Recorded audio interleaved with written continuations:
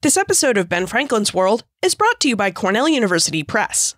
If you've been listening to Ben Franklin's World for a while, then you know that neither colonial North America nor the early United States developed apart from the rest of the world. And one of the many episodes we've explored this idea in was episode 47, with guest historian Emily Conroy-Krutz, who's an assistant professor of history at Michigan State University and the author of Christian Imperialism, Converting the World in the Early American Republic. Between 1810 and 1847, many Americans saw their role in the world as that of religious and cultural messengers. They truly believed in this idea of Christian imperialism, which was an understanding of international relations that asserted that Christian nations, like the United States and Great Britain, had a duty to use their colonial and commercial power to spread Christianity to non-Christian nations. This is why when many Americans look west to expand the United States, other Americans look east and across the seas to Africa, Asia, and lands in the Pacific. Like their western-facing brethren, these eastward-looking Americans sought to expand the reach of the United States and to remake the world so that it fit within their Christian American image. Take a listen to episode 47 to discover more about Christian imperialism and the ways that some early Americans attempted to take part in the broader world. And if you like what you hear, visit benfranklinsworld.com/Cornell. Because that link will take you to a special sales page where you can purchase a copy of Christian Imperialism from Cornell University Press, along with several other great titles, at a 30% discount. Again, that's benfranklinsworld.com/Cornell. Welcome to Ben Franklin's World, a podcast about early American history with Liz Covart. The study of history is key to understanding who we are and how we can affect a better future. Ben Franklin's World will introduce you to historical people and events that have impacted and shaped our present-day world. And now, here's your host, Liz Covart. Happy New Year, and welcome to episode 115 of Ben Franklin's World, the podcast dedicated to helping you learn more about how the people and events of our early American past have shaped the present-day world we live in. I cannot believe it's 2017 already. Seriously, where does the time go? I hope you enjoyed the festivities of the holiday season and that you got to visit with lots of family and friends. I know Tim and I had a wonderful time. For Christmas, we drove up to New Hampshire where we visited with my parents, my brother, and our little niece and nephew. And our little niece and nephew were at that age where Christmas just seems to be so magical. Like everything about it is magical. So Tim and I had a really fun day just watching them take in and enjoy the day. But here we are. The holidays are over, and we have a new year to achieve new goals and explore lots of early American history together. So why don't we get started? Texas. Texas is the largest state in the continental United States, and like many other states in the South and West, it has an early American history that begins with Native American settlement and is followed by Spanish colonization. In fact, Texas has a really intriguing early American history. So today, Andrew Torget, an assistant professor of history at the University of North Texas, is going to lead us through the early history of Texas with details from his book, Seeds of Empire, Cotton, Slavery, and the Transformation of the Texas Borderlands, 1800 to 1850. During our exploration, Andrew reveals what the Texas Borderlands were and what early life and settlement in them was like, details about Moses Austin and his plan to settle Texas with Anglo-American farmers, and the stories of the Texas Revolution and the Independent Republic of Texas. But first, I need to host a book giveaway this month. I have 2 tall stacks of history books that I either have copies of or the publisher sent extra copies of, or that came as preview copies for this podcast that I simply can't use or keep. And this is great news for you because it means I have to give them away. All you need to do to participate in a book giveaway is to join the Ben Franklin's World community on Facebook. It's our free listener community, and it's the best place I found to coordinate these times where I need to give away books. To join the community, click the link in your free Ben Franklin's World app, or visit benfranklinsworld.com and click on the orange Join Now button on the homepage.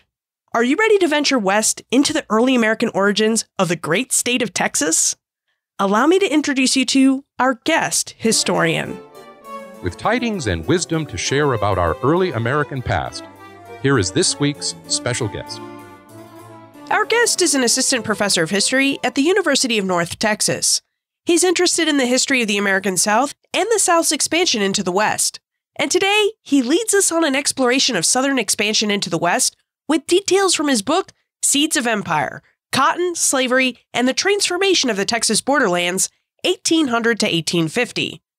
Welcome to Ben Franklin's World, Andrew Torget. Hi, thanks for having me.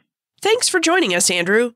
Now, in Seeds of Empire, you investigate the settlement of the Texas Borderlands and the role that the Cotton Revolution in North America played in both its settlement and development. And I wonder, would you tell us what you mean by the Texas Borderlands? Sure. I mean the areas between the United States and northern New Spain and then later northern Mexico that are not really controlled fully by any one particular group. So when I mean borderlands, what I really mean are these territories that have overlapping influences. Some of it's political, a lot of it's economic, and you have these different groups competing for space and influence in a particular region. So in Texas, you have the influence of the Spanish, then later Mexico. You have the powerful influence and usually dominating influence for a lot of the period of my book of the different independent Indian groups in the territory, like the Comanches or the Apaches. And then you have the influence of the Americans as the United States expands west.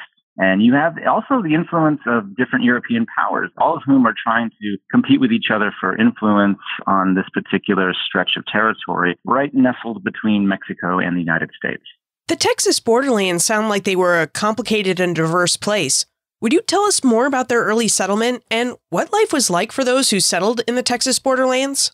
Well, around 1800, when the book begins, what it really is sort of the northern outpost of the Spanish Empire in North America. And so the Spanish had arrived in the 1500s looking for gold and silver and really another Aztec or Incan empire that they could conquer. They didn't find any of that in Texas. And so they only set up long-term settlements in the region because the French had expanded its influence in North America. And there had been a French explorer named Robert La Salle who had shown up in Texas in the 1680s. And so the Spanish decided to set up long-term settlements in the region, mostly to keep other European powers out of the territory, and as a result, keep them farther away from the Spanish silver mines that were in central Mexico. But the Spanish found they had a really hard time setting up long-term settlements in the region because the territory was really and almost exclusively controlled by the various independent Indian groups in the territory. The most powerful of which during the 1700s and early 1800s were the Comanches, who controlled the plains regions and were the biggest and most influential military force in the territory.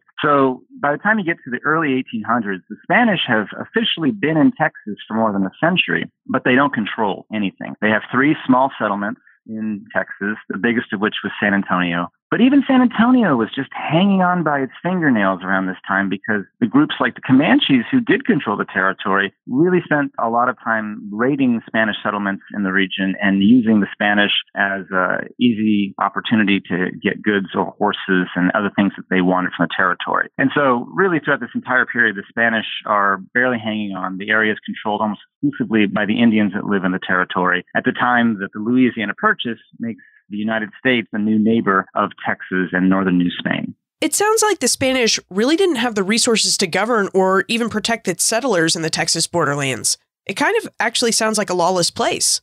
I would say the Spanish didn't really care about the Texas Borderlands or developing the region. The Spanish Empire could have put resources into the territory. They could have put soldiers up into this territory, but they didn't want to invest the money that that would take because their only real objective in the territory was to keep other European powers out of the region and keep Texas kind of as a buffer zone to make sure nobody got too close to Spanish silver mines. So they never really controlled anything there. So it was lawless in the sense from the Spanish perspective that they really couldn't control much of anything. From the perspective of various Indians in the territory, it was Comancheria, or it was Apacheria, or it was Caddo territory, all these different Indian groups who lived in the territory. And they wouldn't have called it lawless. They would have described this as, certain areas that they control, and they would raid the Spanish whenever it suited their purposes. Now, Moses Austin, who is from Missouri, seems like a man with a plan. I mean, he viewed Texas as kind of like a lawless place and also as a land of opportunity. Andrew, would you tell us about Moses Austin, the Cotton Revolution that brought him to Texas, and why he thought Anglo-American settlements would solve Texas's perceived problems? Moses Austin, he was originally from Connecticut. He'd moved to Virginia where he started making money in lead mining. And then he moved out to Missouri when the territory was controlled by the Spanish as a sort of one of those people that tends to go west looking to be one of the first people into a territory and the economic opportunities that that provides. And so during the 18-teens, he made a lot of money for himself in Missouri as a lead miner and doing very well. What he'd observed in the United States during that time is that during the 18 teens, there's this massive expansion of cotton farming in the Mississippi River Valley. Following the end of the War of 1812, British industrialists and textile manufacturers start transitioning heavily from making textiles out of wool into making them out of cotton, which was a really exciting thing for the textile industry in England because cotton was lighter than wool. It was more durable. You could print things on it. And so you could dye it all kinds of wonderful colors. And that meant you had a very big and expanding market in Europe for all these cotton goods and all these cotton cloths. And you could sell a ton of it. You just needed a lot of raw cotton to feed all of your machines in order to make it. And so following the end of the War of 1812, the British go back to buying cotton from American farmers, and the price just starts going up and up and up. In 1815 alone, it doubled from 15 cents a pound to 30 cents a pound. And so there was this massive rush of farmers down into the Mississippi River Valley, the places that became Mississippi and Alabama and parts of Louisiana, to grow cotton and to supply all of this to the British Empire. And you could make a ton of money doing it. And so Moses Austin had seen all that expansion going on in the Deep South. And at the same time that's happening, across the Sabine River in Texas, the Spanish situation goes from bad to even worse because there's a lot of violence in Texas as a part of the Mexican War for Independence in the 18 teens. The Comanches and the other Indians that controlled most of the territory start raiding Spanish settlements in harsher and bigger numbers than ever before, mostly to steal horses to sell to cotton farmers who are moving into the Mississippi River Valley. And so Moses Austin, from his perch up in Missouri, could look down and see there's this two different and completely opposite experiences. In places like Mississippi, times are good. Economics are going wonderfully. Development is expanding. Prosperity is pretty much everywhere. For the Spanish in Texas, at that exact same moment, things are getting worse and worse and worse to the point that by 1820, the Spanish are basically about to abandon Texas and turn it over to the Comanches. And we know this because the governor of Texas at the time, a guy named Antonio Martinez, writes letters to the viceroy saying, we're collapsing here. It's pretty much all over. And so Moses Austin sees all of this. And then his moment comes during the Panic of 1819. When the economy collapses in the United States. Everything shuts down, the banks fail, the economy collapses, and suddenly nobody has any money, nobody can buy any land for cotton farms, and you have all of these farmers who are going bankrupt and losing their land in the Mississippi River Valley who have nowhere to go. The British are still buying cotton. There's still a wonderful market there, but you have all these people who can't build farms anymore. Moses himself had been devastated by the Panic of 1819. His finances had been destroyed. And so he comes up with a zany scheme. His idea is to go to Texas and tell the Spanish, listen, you need people here who are not Comanches. I can bring those people from the United States. They're going to be Southern farmers. They're going to want to grow cotton. They'll want to come because they can get land in Texas that they can't get in Mississippi. And so that'll be the trade we can make. If you approve this, I'll bring in these farmers. They'll help settle the region. That'll give you people and stability that you just don't have now. And these farmers will get land, hopefully lots of it, in quantities they couldn't get in the United States, and they can go on growing cotton for the British. And so for Moses, this was like this perfect scheme for both the Americans and the Spanish. In the process, it'd make him pretty wealthy because he could get premium land in this whole deal, which he could later turn around and, like today you would flip a house. That's kind of what he was planning to do with these lands that he was going to get. He was going to turn around and sell them at high prices to future migrants. So Moses Austin has this plan, which he thinks is an incredibly good idea. But what did the Spanish, Native Americans, and Americans think of Austin's plan to bring Anglo-American farmers to Texas? Well, that's interesting because when Moses, he rides to San Antonio. It's a 300-mile ride from Louisiana, and he's just full of excitement. He thinks this is going to be beautiful. And he rides into San Antonio, and he marches up to the governor's office, and the governor of Texas, Antonio Martinez, tells him to leave. He says, please get out of here. Because at this moment, the Spanish are kind of in siege mentality in San Antonio. They're terrified of the Comanches. There's been a few American incursions into Texas by some vagabond groups that have been coming in. And so any American who shows up is immediately suspect. And so Moses Austin, actually, as soon as he arrives, is told to leave. As he's turning around to head out, he happens to run into a fellow he knows who lives in San Antonio, who he had met at some point in New Orleans a few years back. And this fellow, who went by the name Baron de Bastrop, the Baron says, oh, I can talk to the governor. And so he goes and intercedes and basically vouches for Moses Austin. And that gives Moses a second chance. And so Moses goes in and he makes his proposal, and the Spanish governor, Antonio Martinez, he listens to all of this and he mulls on it, and he takes it to the Spaniards who lived in Texas, whom we call Tejanos, and he says, what do you guys think? And they all basically agree that this is the least bad option available to us. They don't think it's a great idea. Like, they would much rather have other Spaniards come up from central Mexico or some other territory within New Spain to settle the region. But by this point, they concluded that A, they need people, and it almost doesn't matter where they're from as long as they're not Comanches. B, they think it's not a bad idea because they can see what the cotton economy has done for Louisiana, for Mississippi, for Alabama. They're very close to the Mississippi River Valley. We think of San Antonio, we usually don't think of it in terms of proximity to Mississippi, but from San Antonio, if you were Tejano and you were making, a living, you were probably traveling to New Orleans to get trade goods that you would then bring back into Texas and sell across northern New Spain. So they had seen firsthand all the tremendous wealth and development that cotton had brought to the Deep South, and they wanted that for Texas. And they wanted that for themselves. And so between those two factors, they felt that this was probably not the first choice they would make to invite in the Americans, but it may be their only option available, because really the only other thing on the table at that point for them was to abandon the region and turn it over to the Comanches. So as far as they're concerned, they might as well take a long shot here and bring in these Americans and turn them ultimately into Anglo-Mexicans. What did Americans think of Austin's plan? I mean, they're looking at Texas, right? And they're saying, okay, this place has a lot of land, but it also has a lot of Indian raids and what they perceive to be as an unstable government. Rosa would like to know what brought Americans to Texas. And she wonders if it's true that many Americans moved to Texas to avoid paying debts that they had accrued during the economic panics of 1819 and 1837. Yeah, so the Americans who come into Austin's colony are usually coming during the early years in particular because of financial distress in the United States or lack of financial opportunity. So the Panic of 1819, it destroyed a lot of people's savings.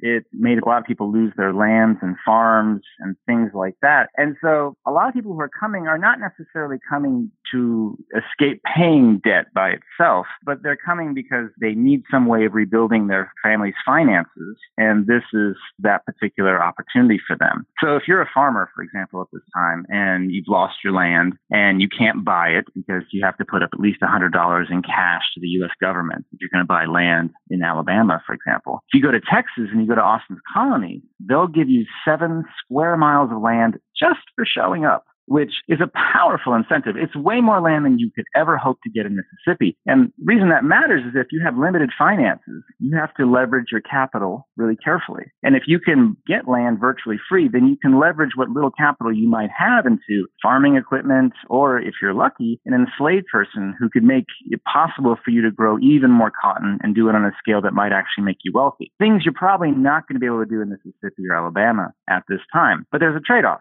If you go to this territory, you have to deal with the fact that the Comanches are one of the most powerful groups in the region. There's a lot more instability when it comes to that because the Spanish have never had a powerful government in the region that could enforce whatever laws or requirements it had in the territory. So you're giving up some of the protections that the United States government and the state governments in the Deep South at this time, make available to the settlers in the region. And so there are some people who come to Texas. Those are usually small-time farmers, people who have limited means and are trying to find a way to leverage what little they have. But there are a lot of people, and a lot more people, frankly, who don't come. And these tend to be the more well-off people, and they're the people who decide that it's not worth the risk to them. Everybody who's going to Texas is making a calculated risk. For some people, that's a worthwhile decision. For others, it's not. And as the settlements continue going forward in the 1820s, that tends to hinge on the attitudes of the governments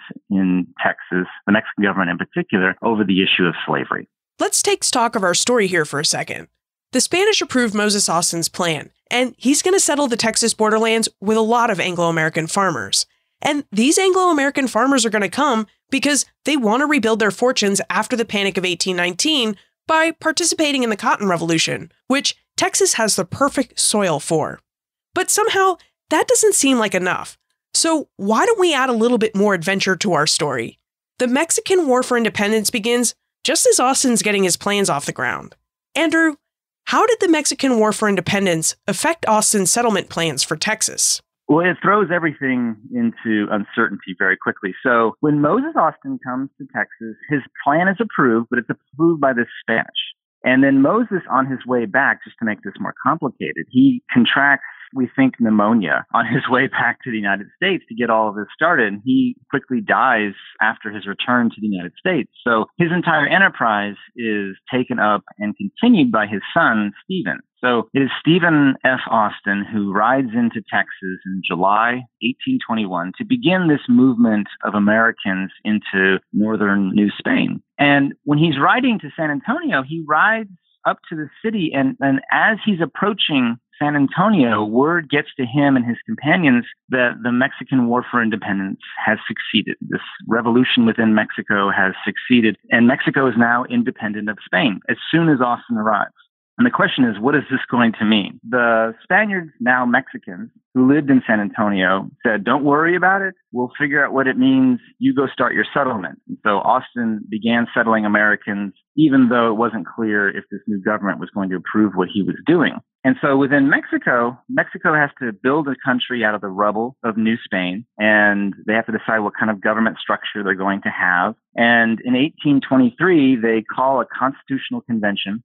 It's going to write a new constitution for this new Mexican nation. And they have representatives from all over Mexico that go down to Mexico City. And they start debating all of these questions about what this country is going to look like, what it's going to be. And for Austin and for his sponsors in San Antonio, the Tejanos, the central question was, are you going to allow us to continue American immigration into Mexico? And as it turned out, and this is always surprising to my students when I teach the Texas History Survey, allowing Americans to come into Mexico was not controversial amongst most Mexicans. Most Mexicans recognized they needed people in Texas, and they needed them there to help make sure they control the territory instead of the Comanches. But what was controversial was the fact that these Americans who were coming in were bringing slavery with them. They were trying to bring Mississippi agriculture to Mexico. And in so doing, they're bringing in slave labor with them. And slavery turns out to be the most controversial issue in all of this, because slavery was something that almost all Mexicans wanted to outlaw at their moment of independence. Yeah, Mexico was a free country that had abolished slavery, and yet you have all these Anglo-American settlers and Tejanos in that northern Mexican state of Texas who support and want to practice slavery. This had to have caused a lot of tension between Mexico and Texas. So, would you tell us about the tensions slavery caused between Mexico and Texas? What's interesting is that when Mexico became independent, it wasn't clear what was going to happen with the slavery issue. The Spanish had always approved slavery. Slavery was legal under the Spanish Empire. It continued to be legal in Cuba, which the Spanish continued to control during this territory. But when Mexico became independent, most Mexicans wanted to outlaw slavery for three basic reasons.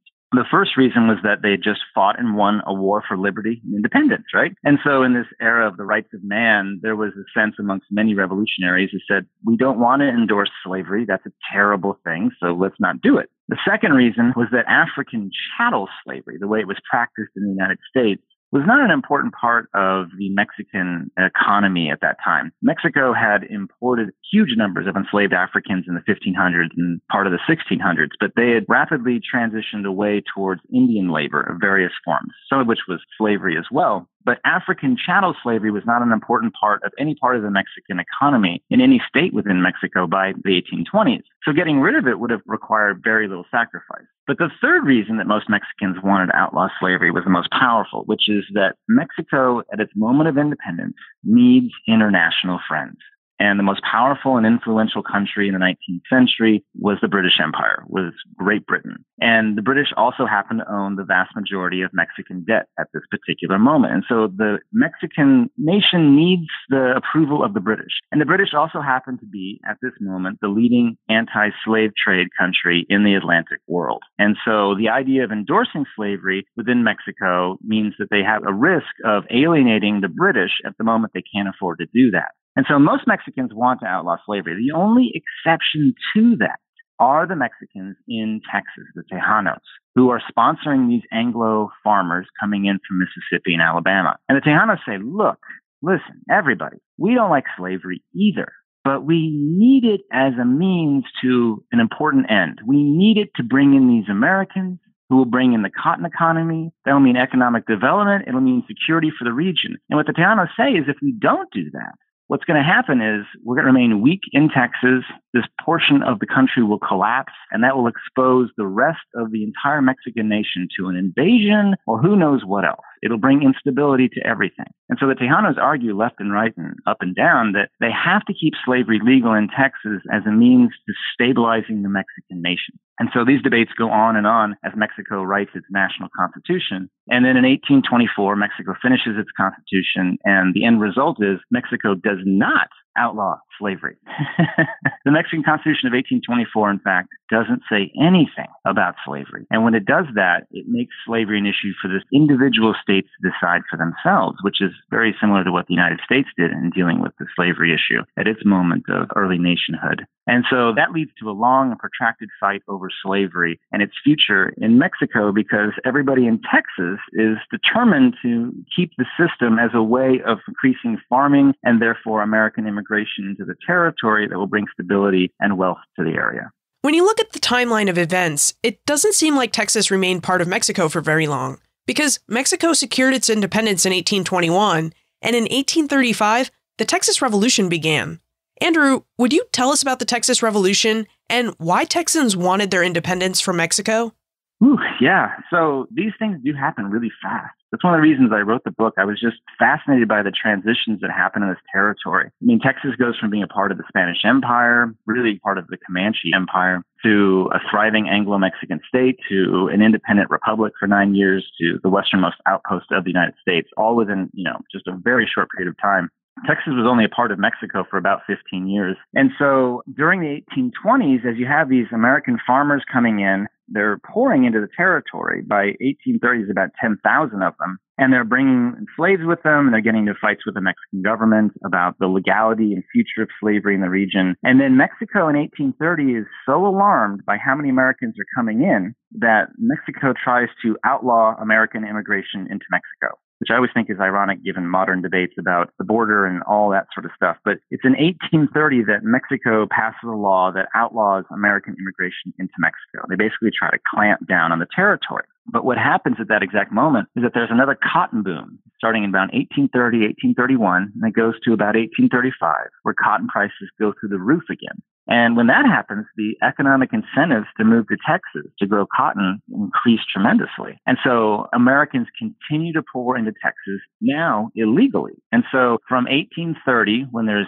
10,000 Anglo farmers, it increases by 1835 to 21,000 Anglo farmers. So the Americans who are coming to Texas more than double in numbers during that 5-year period, the exact same moment that Mexico is trying to clamp down on American immigration into the territory. And that leads to a lot of conflicts and fights that ultimately culminate in the Texas Revolution in 1835 and 1836, where Americans are struggling to increasingly control this territory. But this also happens within a context within Mexico, where the Mexican government in Mexico City is trying to control all of the country and is not succeeding in doing so. And so there's a movement in Mexico City to throw out the Constitution of 1824, and that happens with a guy named Antonio Lopez de Santa Anna. And when that happens, there's a civil war that breaks out within Mexico. And so it's a really complicated story, and it's really convoluted. But the short version is that the people in Texas wanted to control the territory, and over this period of time, they become increasingly alienated from Mexico City and Mexico City's efforts to try to rein the region in. And that's what leads to the Texas Revolution. And at the epicenter of that is the issue of slavery, because it was the only piece of real contention between those in Texas and the rest of Mexico about how this area was going to be governed. We should really explore this slavery issue a little bit more, because in The Seeds of Empire, Andrew notes that historians agree that slavery played a role in Texans' decision to seek independence from Mexico, but disagree over how much of a role and what role it played. Andrew, would you tell us how and why historians agree and disagree about the role slavery played in Texans' decision to seek independence from Mexico? Most of the writing about what caused the Texas Revolution happened in the early 20th century. There were a few historians at the University of Texas in the 1920s who were writing about these issues, and mostly they were saying, no, slavery had nothing to do with this. Slavery was not a big deal. It was Texas nationalism, and it was fighting for liberty by itself, and slavery is not really a part of that. And that was a very powerful story. It was something that was taught in 4th and 7th grade Texas history classes, because everybody in Texas who goes to school in K through 12 takes Texas history at 4th and 7th grade. And it became kind of enshrined in the story of Texas and sort of popular mythology that it was this fight for liberty and independence and the struggle against tyranny. And slavery does not fit well into that storyline in any way, shape, or form. And so there was a lot of very Texas nationalistic kind of historical writing that was done up until World War II that became a very powerful sort of storyline there. And so for a lot of historians have continued to sort of follow that line, not in this Texas nationalism sort of sense, but followed the argument that, the Texas Revolution came from this conflict between Americans and Mexicans who just were too different to stay in the same country for long, that this was basically inevitable. Slavery was there maybe, but the real story is Anglo-Americans and Mexicans were just too different. And that comes from that interpretation that goes all the way back to the early 20th century. On the other side, there's an argument that's been advanced mostly by Mexican historians, Mexican nationalists, that says that slavery was the central conflict in the Texas Revolution. And this comes from this argument that's been put forward by some scholars in Mexico that points to all the conflicts about slavery and say that it's all about slavery. It's only about slavery. The Texas Revolution is only a revolt to preserve this institution of slavery. And part of that is a way of discrediting the Texas Revolution and pushing violently against this sort of Texas nationalism interpretation that's so popular within Texas. I argue they're both wrong.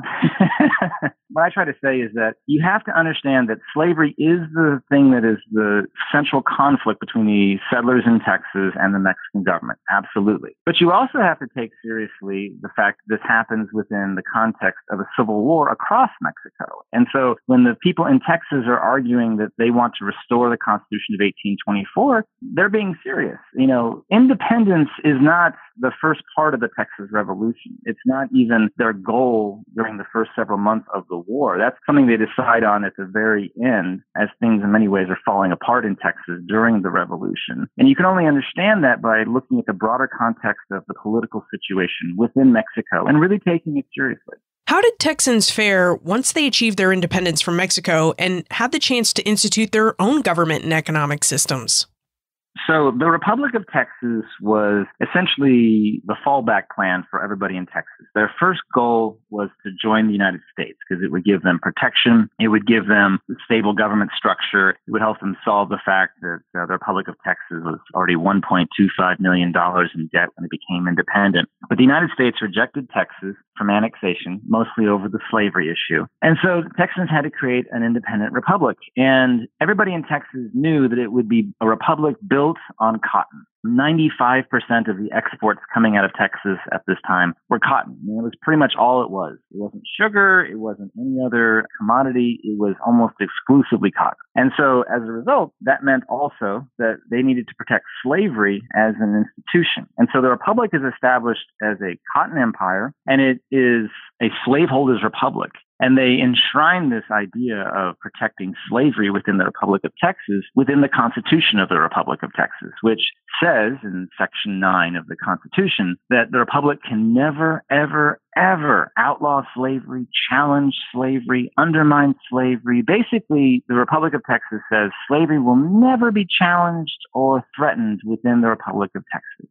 If you're a slaveholder in the Republic, you can't even free your own slaves unless you throw them out of the Republic of Texas. They do everything they can to build up iron walls around the Republic. The reason they do this is to establish a safe haven, essentially, for cotton farmers and slaveholders in North America. They do it in response to Mexico's efforts to outlaw slavery, and they're saying, well, now we can preserve it the way we want it to be. But they also do it, and they primarily do it, as an advertisement to farmers in the Mississippi River Valley, because for the Republic of Texas to survive long term, they need migrants from the United States, and they know they need migrants from the United States. So how are they going to convince people to leave Mississippi and come to Texas? The way they're going to do it is tell them, listen, if you come to Texas, your slaveholding is going to be safe here. In a way, they're never going to be safe in the United States, because in the United States, you have anti-slavery politicians like John Quincy Adams, or you have abolitionists like William Lloyd Garrison, who are attacking slavery and screaming about slavery and making Southern slaveholders increasingly uncomfortable and nervous. What Texas is saying, look, we're not going to have any of that ever. We are a slaveholding republic. This is a haven. You can come here. And what they're hoping that will accomplish for them is it will open the floodgates to American farmers to come into Texas. That will expand the cotton economy into Texas. And then Texas, ultimately, their hope is going to emerge as the leading cotton producer in North America, the leading producer of cotton that goes to the British Empire, and make them very wealthy in the process. And how did this plan go for Texas? Were they able to encourage enough settlement, and did they ever pull off their plan to become the premier cotton producer in North America? No, it fails miserably. It absolutely blows up in their faces. And there's two reasons for that. The first reason is that they quickly find themselves internationally isolated because they are a slaveholders' republic. As a new nation, they need other countries to recognize them and sign trade agreements with them. And so the United States recognizes Texas in March of 1837. Basically, as Andrew Jackson is walking out of the White House, he signs a recognition deal. But in the early years, the only success the republic has, the British refuse to sign on to recognizing the republic. Because the British say, listen, we are the leading anti-slavery nation in the world. We do not want to recognize a slaveholders' republic. We're already getting slave-produced cotton from Mississippi. We don't need it from you. And if we recognize you, that goes against our efforts to shut down the slave trade. And by this point, the British have passed their 1833 anti-slavery measure that frees so many of their own slaves within the Caribbean. They don't want to touch it. And when the British won't recognize you, almost no other European nation will. And so the Texans find themselves isolated that way, which means they can't get loans, they can't get trade agreements, nobody will buy their cotton, things go really, really poorly. And then, for a double whammy, there's the Panic of 1837 that happens almost exactly at the same moment that Texas becomes independent. And this hits the republic extremely hard because when the economy starts collapsing, by 1839, cotton prices are tumbling. Much like oil recently, went from $130 a barrel down to $30 a barrel. The same general thing happened to cotton in the late 1830s and early 1840s. The price goes to the floor. The Republic of Texas cannot afford that because it's the only thing they have. 95% of their exports are cotton. And so when that goes to the floor, they've got no cotton that anybody will buy, no international agreements, therefore no loans. And they start going into this tailspin into the floor because they're bankrupt. They start printing their own money that's virtually worthless as soon as it comes off the printing presses. They try to tax their own citizens on anything they can imagine, but it doesn't really matter because their citizens have no money with which to pay their taxes. And so the republic becomes this dysfunctional mess from the very word go. Jason would like to know more about the ethnic relationships within Texas and whether they contributed to some of the dysfunction of the Texas Republic. What did an independent Texas mean for residents of Texas? I mean, would you tell us about relationships between the Anglos, Tejanos, and Native American peoples who lived within the Republic? Following the Battle of San Jacinto in April 1836, it ends the Texas Revolution and essentially begins the Republic of Texas. You have this massive flood of Americans who start coming into the Republic of Texas. You do have a lot of migration that starts moving into Texas during this time period. And that really starts changing things in Texas. The first thing it starts changing is that the ethnic Mexicans who lived in Texas, the Tejanos, who had been at the forefront of bringing the Americans into Texas originally, who had sponsored the Austin colonies, who had made it possible for these Americans to come in, they get pushed to the margins very, very quickly. When Texas was a part of Mexico, it was the Tejanos who had been the representatives of Texas in the Mexican legislatures. And so the Tejanos, they were always fewer in number. There was never more than about 3,000 of them in the territory, but they had a very large political influence. And so the Anglos basically depended on the Tejano and Tejano support politically. And so there'd always been this Anglo-Tejano alliance that had made all of that possible. But when Texas becomes an independent republic, that changes almost overnight because you have all these Americans pouring into the territory who are just arrived at Texas, and almost none of them care what the Tejanos did in the 1820s or any of the period before the Texas Revolution. And when Texas becomes an independent republic, the Tejanos no longer have that really important political position they had. They're no longer the representatives of Texas to any government. They're just a very small portion of the people who live in Texas. And so the Tejanos get pushed to the margins very, very quickly, and their stock falls very, very fast. And the best example of that is a person named Juan Seguin. Juan Seguin's family had been involved in bringing Americans into the territory from the very beginning. In fact, it was his dad, Erasmo Seguin, who had guided Stephen F. Austin into Texas on his first trip into the territory. And the Seguin family had been in Mexico City trying to keep slavery from being outlawed because they knew that was important for Anglo immigration. And then during the Texas Revolution, Juan Seguin was at the Alamo. He was on the Texan side of the fight. He's one of the people who was a courier. He took a message out of the Alamo, so he didn't die there. But he was at the Battle of San Jacinto that won the Texas Revolution, again fighting with Sam Houston and the Texans against Santa Anna's armies. And so he was a hero of the Texas Revolution at all different levels. But once Texas became a republic, he and other Tejanos got pushed to the margins very, very quickly. And so of the tens of thousands of Anglos who are moving into Texas, most don't care what Seguin and his family did for settlements in the 1820s. And they start turning on the Seguin family very quickly. In 1842, Mexico invades the Republic of Texas twice as a way of harassing the Republic during this period. And Seguin gets accused by a lot of Anglos of helping support the Mexican army. He didn't. He had nothing to do with it. But it didn't really matter. He looked Mexican. And so the Anglos in the area around San Antonio where Seguin lived tried to hunt him down and lynch him. And he had to run to Mexico just to escape being killed within Texas. And he did. He went to Mexico, where he was promptly jailed as a traitor in Mexico for being a part of the Texas Revolution. But that was, as far as he was concerned, better than being killed within Texas by these Anglos who were taking over the territory. And so there's a really tragic story about what happens to the Tejanos after Texas becomes an independent republic.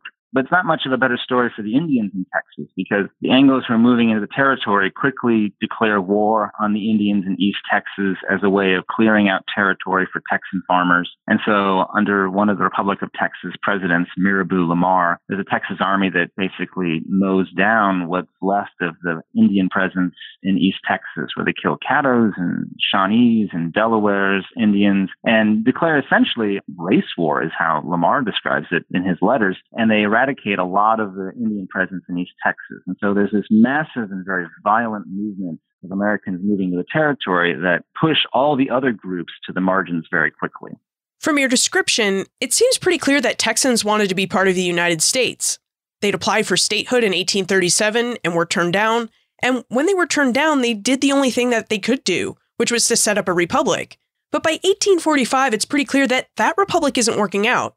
So, Andrew, why did Americans change their mind about admitting Texas to the United States in 1845?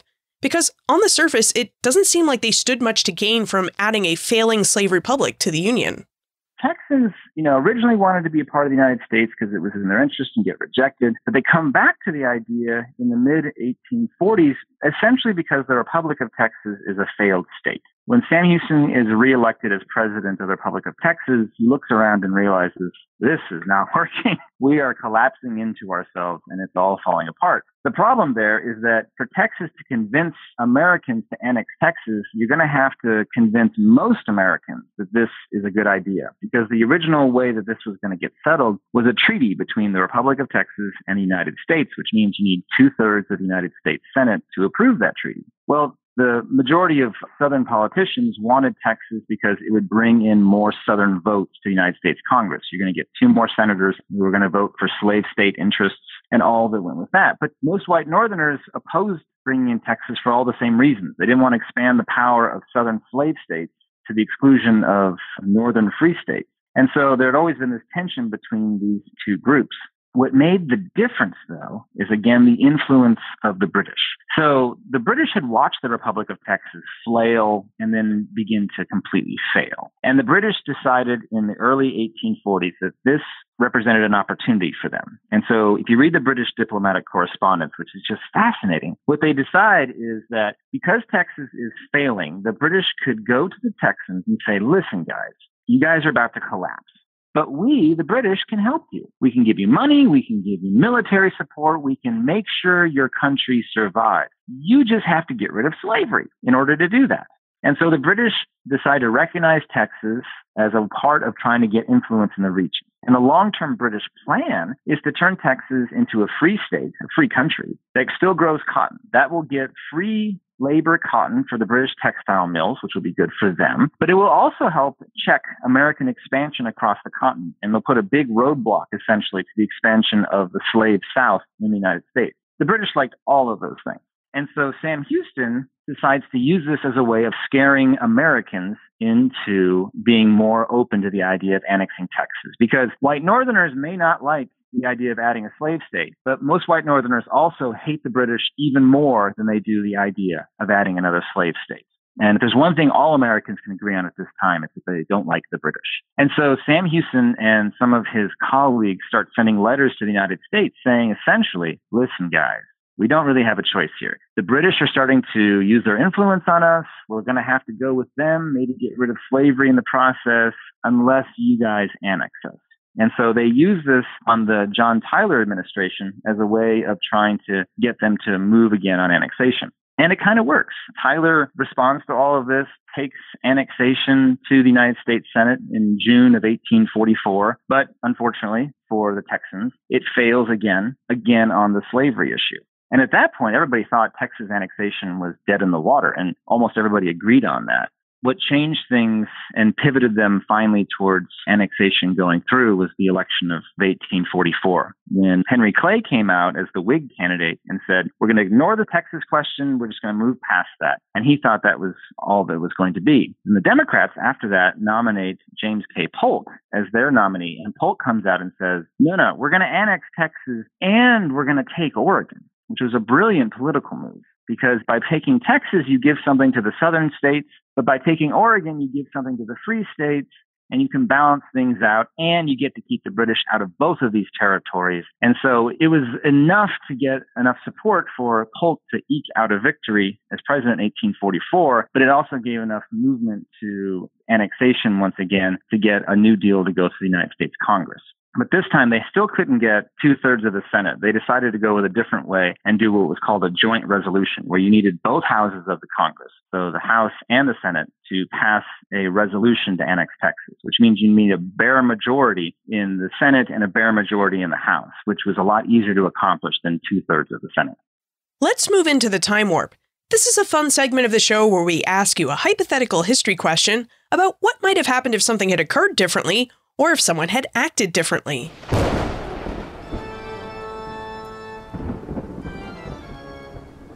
The time warp. Historians can't predict the future, but they can speculate about what might have been. We've just been discussing what a failure the Republic of Texas was. But in your opinion, what might have happened if the Republic of Texas had been a success? How would an independent Republic of Texas have affected the antebellum and later history of the United States? Well, let's just assume that the cotton markets don't collapse in the late 1830s, 1840s. And so cotton's booming, and the British decide to get over themselves and recognize the Republic of Texas, which if those two things had happened and the Republic succeeds, what would have happened? Well, in some ways, maybe what would have happened is what the Texans had hoped would happen, which is Texas would thrive. And as it's thriving and protecting slavery, abolitionism continues to grow in political influence in the United States. If that happens and you have a lot of Southerners in Mississippi or South Carolina, for that matter, who are feeling increasingly threatened, you might have had a significant migration to the Republic as it would have continued to expand. And secession in the Southern United States might have still happened, but it might have happened earlier. You might have had states like Louisiana secede to join the Republic of Texas. If that happened, you'd have this whole little cotton slavery empire, essentially everything the Confederacy later wants to be, but you might have it 5-10 years earlier. It might look a little different. Very unlikely you're going to have Virginia leave, or North Carolina for that matter, or Tennessee to join this. But those states that are contiguous to Texas, Arkansas, Louisiana, and then Mississippi and Alabama, if Louisiana goes, they might join that territory. And that presents a much different challenge to whoever was president of the United States in trying to deal with this.